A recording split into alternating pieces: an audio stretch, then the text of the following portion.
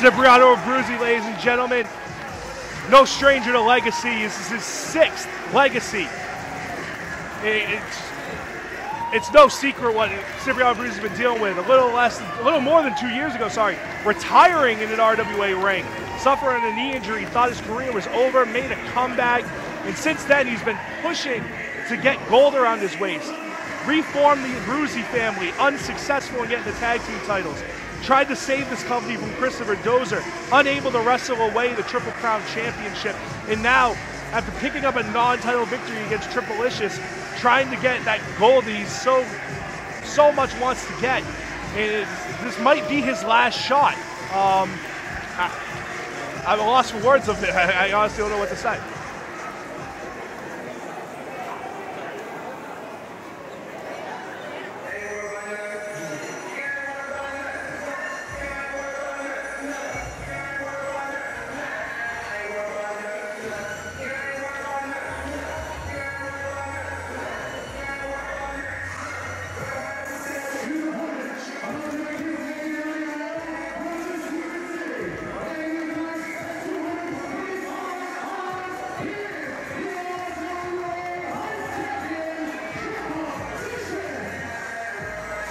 Ladies and gentlemen, Triplelicious, no secret, one of my favorite competitors here in the RWA. It almost kills me that Cipriano Abruzzi is going to face him for the Hype Championship, but I mean, a 15-year veteran in this business. Just last night, taking part in a ladder match before Legacy, just putting it all on the line. I don't know how anybody can't like this guy. Plus, he dresses like the best-dressed wrestler in the RWA. I don't know what more you can say about this guy. I love him. I was getting my love for Triplelicious out before you came in here and tried to stifle me. Wrestling Gaddafi down there. I wasn't going to try to stop. That was for you, Big H. I was not going to stifle you. What I was going to do is tell you that is a 4-foot ring that I leapt off of. That was dumb. This stairs. We've come out of the ring once already tonight. What's wrong with you? I don't know. This match is very important, and I'm sure you've already spoken about it a little bit, Joe Corey, but we'll touch upon it again here. Cipriano Abruzzi won a non-title match against Triplelicious a couple of weeks ago on RWA Hype. He does not know how much longer he has left in the Renegade Wrestling Alliance. He is coming back from a retirement right around this time of year, about 2 years ago. He has 2 bad knees. He has come very close to winning the RWA Triple Crown Championship, came up just short. He is 500 at Legacy, 3 for 3, has never won a singles match here at Legacy. No. And he doesn't know how much more he has left as far as title shots or chances in the ring. Cipriano Abruzzi said it today. He will give Triplelicious everything he has because he doesn't know how much longer he will be. I mean, RWA original and Cipriano Abruzzi, I mean, like I've said it with other people tonight, but it's so true.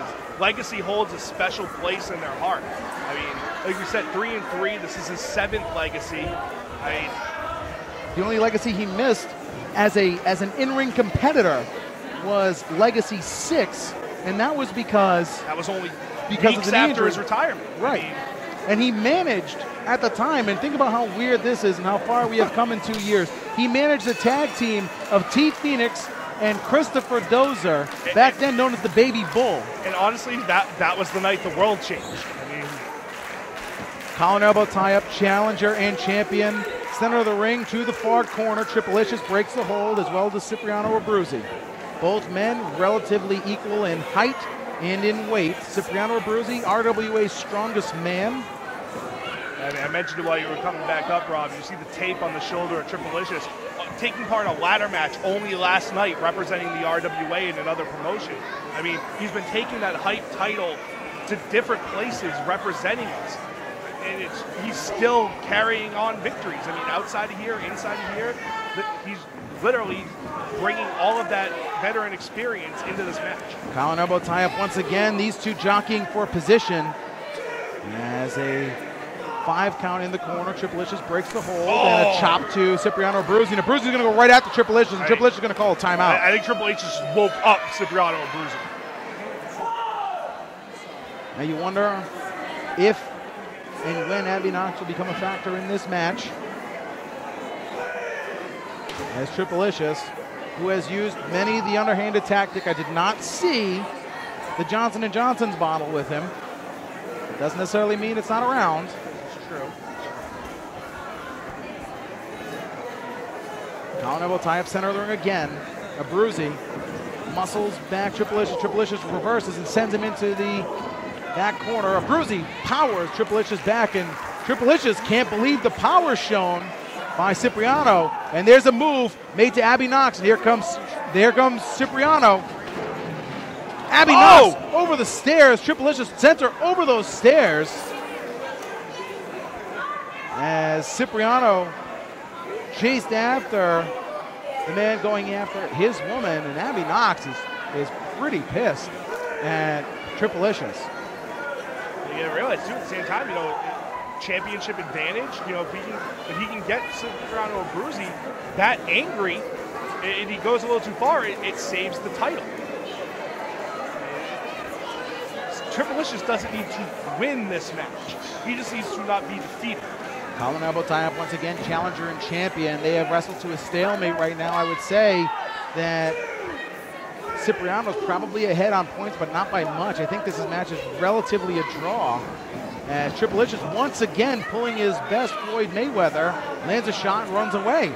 And Abruzzi is not going to take it. What a knockout forearm, sending Triplelicious down to the ground and back up. They don't call him lights out for nothing. We know who taught Cipriano how to throw forearms. Has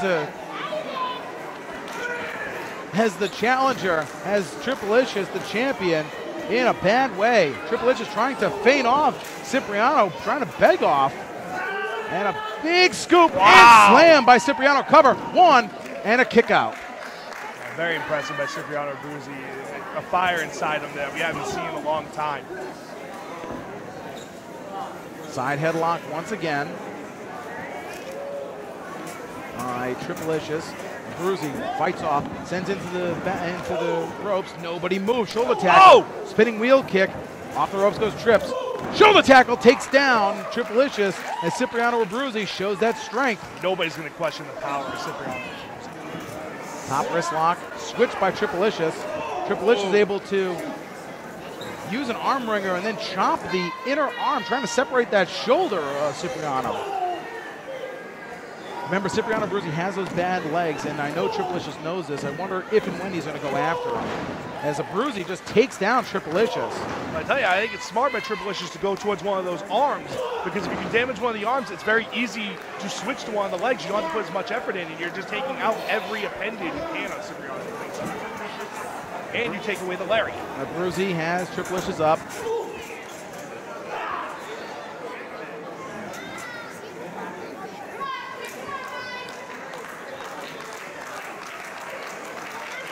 Off the ropes is Triplelicious, duck under by Abruzzi. Abruzzi back up to his feet, goes for a lariat, and Triplelicious slides out. And now has Abby Knox by the back of the head.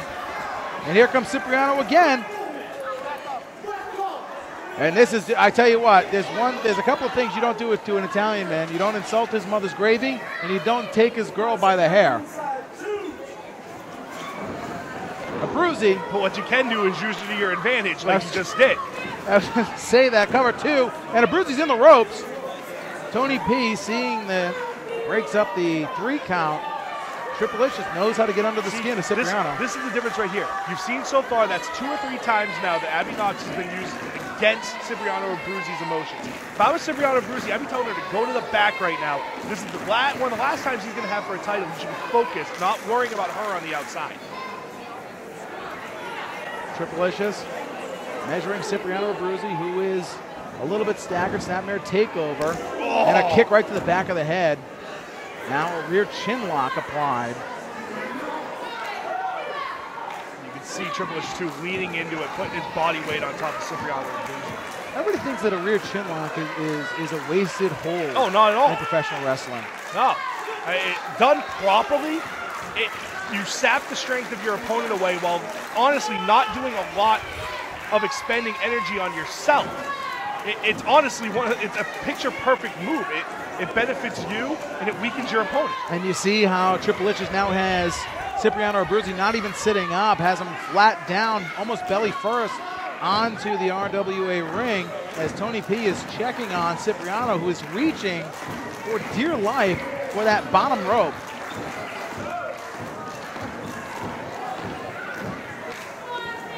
Triplelicious using the just torquing on it too. Using the torque, now using his weight to get more leverage on that. And again, you see how it is not a wasted maneuver, actually just very, very effective. And Cipriano trying to get some sort of adrenaline, getting a little bit of oxygen back to his brain. Gets up to a vertical base, but look at the dead arms every time he lands a shot. Shot to the back by Triplelicious. You just see his arms hanging down. I mean, there's nothing left there. Irish whip, Abruzzi into the ropes, catches himself. Triplelicious charges, a shot to the midsection for Triplelicious. The champion is staggered. Triplelicious charging a back elbow this time by Cipriano. Abruzzi going for that roaring lariat. Triplelicious ducks under it. Sends Abruzzi back into the ropes, a shot. Triplelicious reverses it. Spinning Triplelicious off, a boot. Abruzzi has that bad wheel. Triplelicious knows this. What's he going to do to Abruzzi's leg? Triplelicious spins Abruzzi off. Abruzzi going for the headshot. Nobody home. Triplelicious tried to measure for a forearm. Now here comes the headshot again by Abruzzi. Abruzzi has trips up and goes for it. Triplelicious reverses, cover. Rolled through by Abruzzi. Abruzzi almost lost that match thanks to his own maneuver. You can see the shock on Cipriano Abruzzi's face to that. Abruzzi charges, rolled through by Triplelicious. 1, 2, and a kick out at 2. Triplelicious up on the shoulders of Abruzzi, going for the headshot. He nails the headshot. This could be it. But Abruzzi, how much energy has he expelled?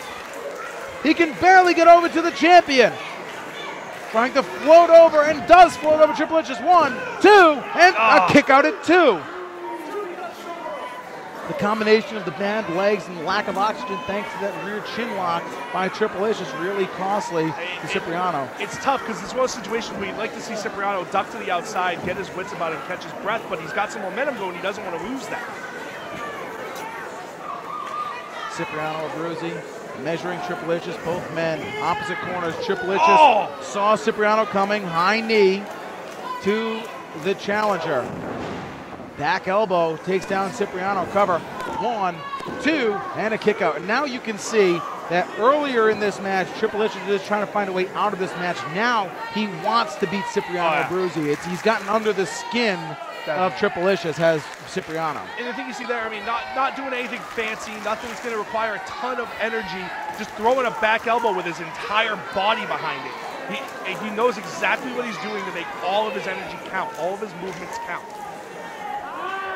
Talking to Cipriano Abruzzi earlier today, he talked about how he remembers the first Legacy in North Providence, where the RWA was born. And he has been to every Legacy since. He knows how much he has left. He does not want to divulge that information, but from what I've gathered, it's not much. And Abruzzi will fight until he can fight no more here tonight to try to gain one more championship in his illustrious career. Chop to Abruzzi. Remember that Cipriano Abruzzi was one of the first RWA heavyweight champions and lost the first Triple Crown championship match, which was here at Legacy, to his younger brother Vincenzo. Nice reversal. Abruzzi ducks under. Triplelicious rolls through. Abruzzi off the ropes. Charging big spear. That could be it. Cover. 1, 2, and a no! Wow. Almost had a new champion, and Cipriano Abruzzi cannot believe it. He caught Triplelicious out of nowhere with that. I thought it was over. Cipriano is looking at Tony P with shock. Triplelicious was down for another count, and Cipriano just got up because he's so shocked right now. Abruzzi looking for that roaring lariat. Measuring Triplelicious, who is dazed after that huge spear. Triplelicious staggered. Abruzzi has him measured. Abruzzi going for it. Misses the lariat. Caught by Triplelicious. And there is the brace for impact, sending Triplelicious to the outside. That is a finishing maneuver from Cipriano Abruzzi, and Triplelicious, whether he knew it or not, escaped a possible loss. You can see that Cipriano just looked to his side, saw that Triplelicious went to the outside side, pounding the mat, knows that was a wasted opportunity now because Triplelicious, using his veteran experience, got to the outside. Abruzzi laying belly first, center of the ring. Tony P is administering a standing 10 count. He is up to 5. If Triplelicious gets counted out, Cipriano wins the match but does not gain the title. You gotta wonder, Rob, we've talked about the ring, he's gonna go outside now and lift up a dead weight Triplelicious. It's not like the RWA's usual ring where you can lift him up and push him into the ring. You have to lift him into the ring now. Does he have the energy left to do it? Well, we'll find out as he is on the far side. Triplelicious dead weight down on the floor in front of our fans at ringside, trying to and does roll Triplelicious into the ring. You wonder if Triplelicious is playing possum here. Here's a cover. 1, 2, and Triplelicious kicks out at 2. There's just too much time elapsed there. I mean, you feel for Cipriano Abruzzi, hitting that move, but it just, fortune didn't work out for him in that situation. Abruzzi back up to his feet. I cannot believe Triplelicious caught the roaring lariat. Forget ducking it. He caught the lariat and threw it back at Cipriano. Abruzzi measuring Triplelicious. Triplelicious now trying to beg off. You gotta realize too, it's not like they're strangers to each other. Cipriano Abruzzi has defeated Triplelicious to get this match. He knows what to expect. Cipriano charging, big splash, charging again. Oh! That big kick as Triplelicious is able to sneak through the second rope and kick Abruzzi right in the face. And now the sweeping clothesline by Triplelicious. The clothesline, and he sweeps the bottom leg when he delivers it 2, and a kick out just at 2. Triplelicious has given almost everything he has to Cipriano Abruzzi, and Abruzzi still kicks out. How much is left in the tank of Cipriano, though? You can tell he is starting to get gassed. You can tell that he doesn't have much left in the tank. And I hate to say it because love him or hate him, and he has gone all sides of the spectrum here in the RWA, but Cipriano has really tried to fight back, and he's got a second chance as Triplelicious looking for that leg drop. Nails the leg drop, and that could be all she wrote for Cipriano Abruzzi. He hit that perfect. Triplelicious cover, and wait a minute. Triplelicious got up as That's Abruzzi's a mistake. laying on the mat. Triplelicious wants to make sure that he puts the exclamation point down on this match. I mean, you referenced it earlier, Rob. Cipriano Abruzzi's gotten under his skin. He's letting his emotions get to him. He knows better than to do that. Triplelicious climbing to that top turnbuckle once again. He is perched high atop. Abruzzi trying to get up. And another leg drop. And that's got to be all she wrote. It's over. Nobody gets up from 2 guillotine leg drops. Abby Knox is trying to cheer on Cipriano, who I think, no pun intended, the lights are out for Cipriano Abruzzi. Cover 1, 2, and Cipriano Abruzzi kicked out. What? Abruzzi kicked out. He kicked out of 2 guillotine leg drops. You always got to wonder. I mean, Cipriano, if he's even able to continue, what's he got left in the tank after this? He's literally emptying the tank at Legacy. Abruzzi, very similar to what Rocky Balboa looked like near the end of Rocky 3, has nothing left in the tank. He is completely gassed. I mean, you got to figure that's muscle memory right there. Like, he hears that second count, and it's just instinct to get the shoulder up. Triplelicious is, what is he going after? He has the Hype Championship. And now Abby Knox going right after. What is she doing? She's trying to take the title back from Triplelicious, and Triplelicious shoved Abby Knox. Well, she should be getting involved in the match. Well, I think she's had about enough of Triplelicious.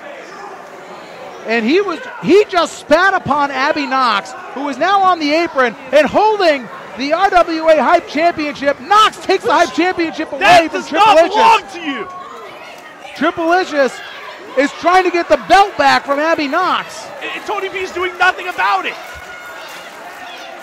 Triplelicious is furious at Abby Knox. Well, it's his title. He sent Abby Knox over the steel stairs by ringside. Meanwhile, in the ring, Abruzzi is up to a knee. He might be getting it. Abruzzi's out! He hits the clothesline. The roaring lariat. Come on, 1, 2, 3. Oh, what?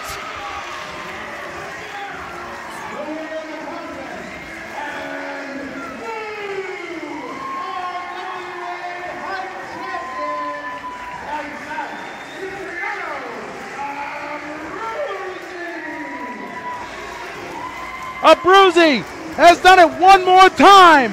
He has climbed to the top of the mountain, and he has gained gold in the RWA.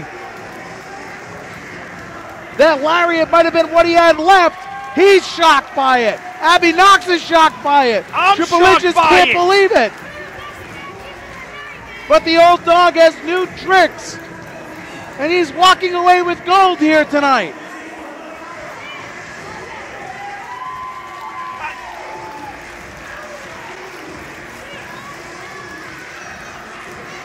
Triplelicious can't believe it.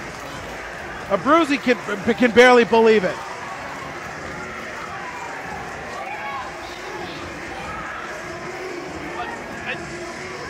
Two guillotine leg drops.